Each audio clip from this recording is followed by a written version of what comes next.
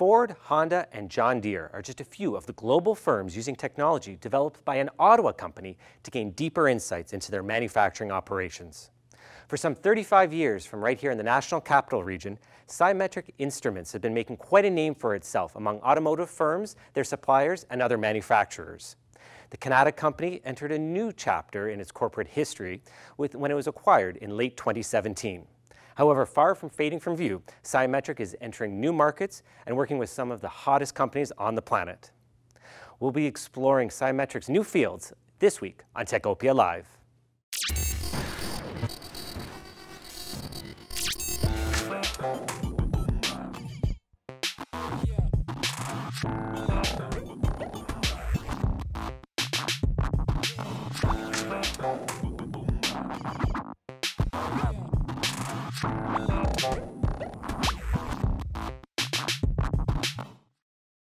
Welcome to Techopia Live. I'm your host this week, Peter Kavesi. Today, we're in the Kanata headquarters of Sciemetric Instruments, where we'll be talking about manufacturing 4.0 and how data analytics is reshaping the industry. Today, I'm joined by Sciemetric's Senior Vice President, Derek Kuhn, as well as Richard Goldstein, the Director of Construction at KRP Properties. KRP Properties is one of the sponsors of Techopia. Richard, can you start off just by telling us a little bit about KRP Properties? Sure. KRP Properties is, I guess, the largest landlord in Kanata North at this point in time. We have a varied amount of and varied type of tenant base here. People think that we're mainly high-tech based, and I guess we probably are. And what we're trying to do is we try to accommodate all those different pieces in our portfolio of building. Perfect. So we're going to come back to you because you have been very, very active recently, including right here in this building. So we're eager to hear more about that. But before we get there, Derek, so I think a lot of us can paint a bit of a mental picture about what an automotive assembly line looks like. Help us understand where Sciemetric fits into that picture. Yeah, I mean, we play a role in helping manufacturers really embody perfected manufacturing, right? Delivering both instrumentation and software that allows them to provide analysis at every one of the stations where you see something happening when something's being put together, and making that decision, that's good, or that needs to be looked at in some other way. When we grab all that information, we can provide a completely digital environment with which to actually look at how the manufacturing is running and how to make improvements over time. So I was watching a presentation that you gave, and you got quite excited about something that's called Manufacturing 4.0. Yeah, well, I mean, for us, it's interesting, right? Because we've embodied this trend for more than 20 years. But Manufacturing 4.0 is essentially grabbing the data from each one of the processes and analyzing that data, making sure that you can reach your optimum efficiency, right? And Sciemetric's embodied that vision now for a long, long time.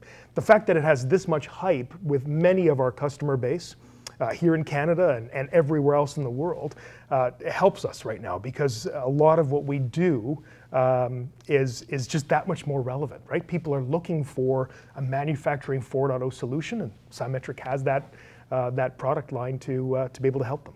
Is there an example that you could give that would, like a really sort of concrete anecdote that would really sort of illustrate how Sciemetric adds value to its clients' manufacturing process? Oh, I mean, yeah, for sure. There's so many. I mean, one of the ones that resonated with folks when I told them was, we're able to look at something that's been manufactured and then later on essentially reprocess that entire manufacturing line and find things that you would not really have realized you needed to find until such time that you were looking for that.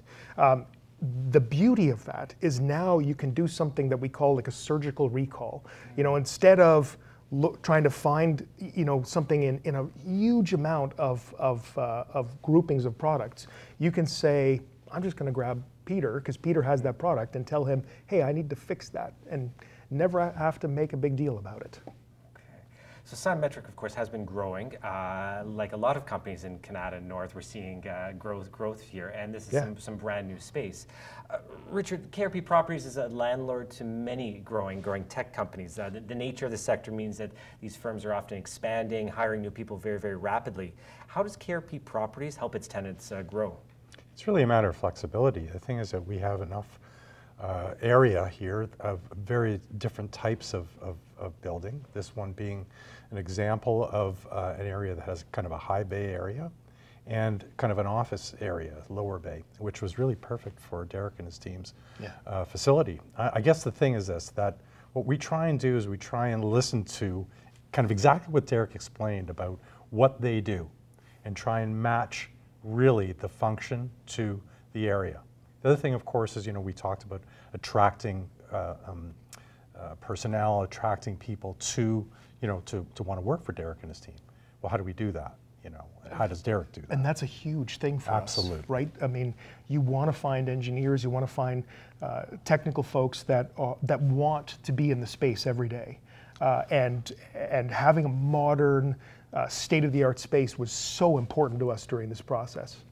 So my sense is that, if somebody can actually listen, and that's really what I think I've learned over the years, that listen to what the tenant or the client wants, try and match to what their needs are, rather than sticking that round peg in a square hole. And I think one of the biggest challenges for us was, we're not just a tech company that's doing hardware and software design, we're manufacturing here in Ottawa as well. So finding a hybrid space that it could accommodate first-class technology development and manufacturing in one contiguous space, man, a really, really tough problem. But that's how we were able to, figure it out.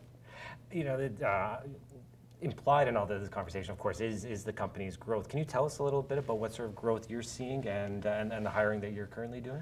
Yeah, for sure. First of all, I mean, more and more of our customers are looking for deeper analytics into the data that we're already pulling with our instrumentation products. To do so, we have to develop software that actually allows for that to happen. So we're looking for, that kind of talent, right?